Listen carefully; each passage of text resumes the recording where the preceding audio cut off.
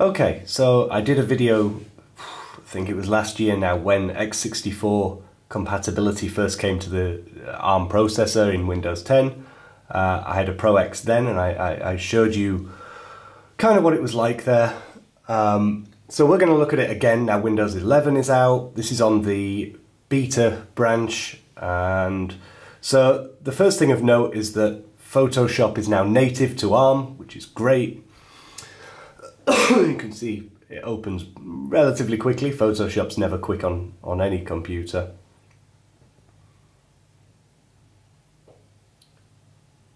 There we go. And so we'll create a new A4 image, all loaded up. It takes a second to realize where it is. There we go. So our zooming's pretty good. Our brush response is really nice. Even if we go to one of the mixed brushes, which is over here, we grab one of these and give it a reddish colour. You can see even that's running really quite nicely. Jitter is way less than it was in Windows 10. Just grab one of these. You can see moving diagonally relatively slowly.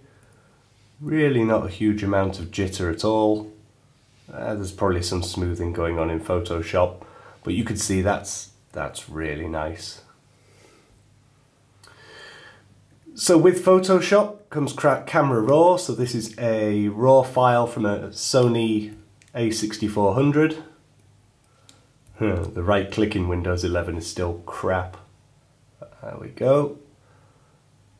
Let's open that with Photoshop.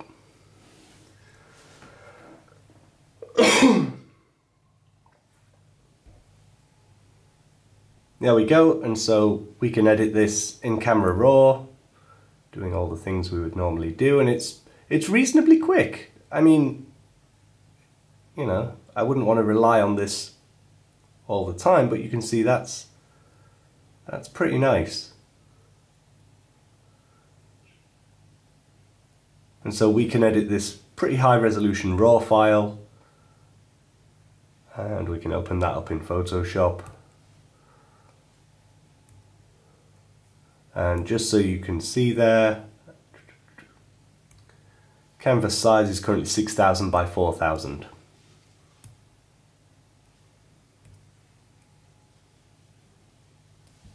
So it's really great that Photoshop is native to ARM now. The problem is Adobe hasn't made Illustrator native to ARM. However, I found that you can just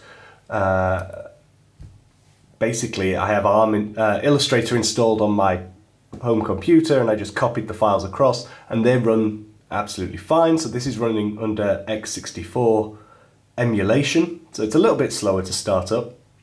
Not too bad. And you can see I can just double click an AI file there. Now this is a pretty heavy file, so it's not super quick here.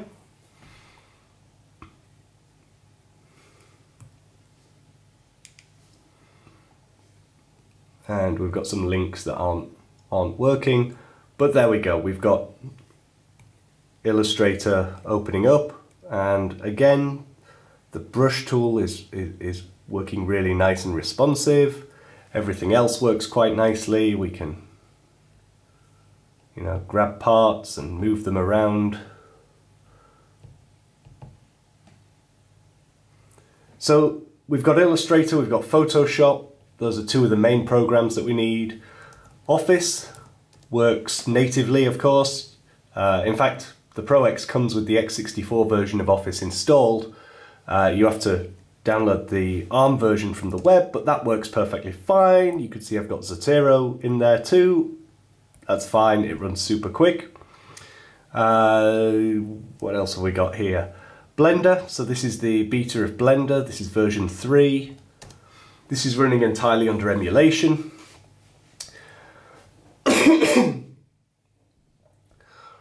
Startup times aren't quite as good as if it was native, but it's not bad. There we go. Interaction in the viewport is great, and we can go to Eevee. Takes a second to get there. Everything looks black, but that's just because the scene lights need enabling, and you can see that's all working fine too, reasonably quickly. I mean, it's a cube. We can bring in the Suzanne monkey, rotate this around. That's all looking pretty good. Viewport navigation is still great. And we can go to the shaded view. And we can even switch to cycles, although I really wouldn't recommend this, but you can see it works fine. The viewport is not great, but it's usable. And let's just send that back there, and we can render. Rendering takes ages. This is not quick, but you can edit scenes here and then send them to another computer for rendering pretty easily. We can even give this something.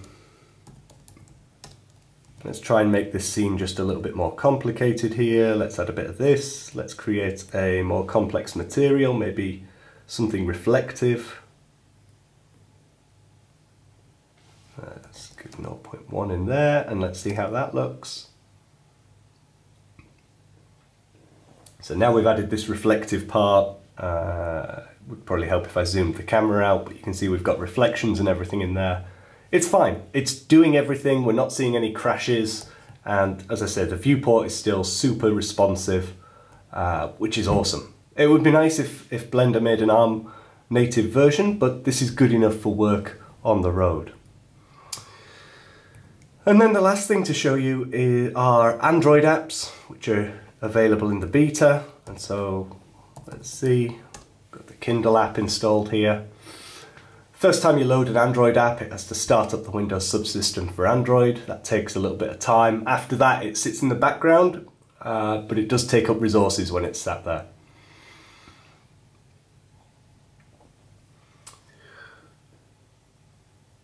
There we go, the Kindle app works super smooth. It's much smoother than it was on my Surface Go 2 because it's running on ARM.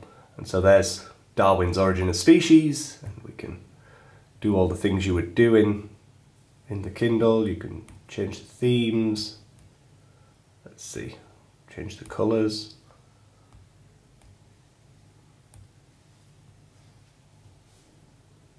And that's all great. So Photoshop works great, Illustrator works well enough, Blender works well enough, and things like Word, PowerPoint are all blazing fast. I mean, honestly, faster than my main desktop computer. These things are just so quick. People last time asked me what game performance is like. I haven't tried games on here. You do not buy a Pro X to game on. But as you can see, this is pretty much up to par now for a really nice work machine. As a secondary device, you're still going to want a big desktop somewhere if you do heavy powered stuff. Hope that was useful to you. All the best.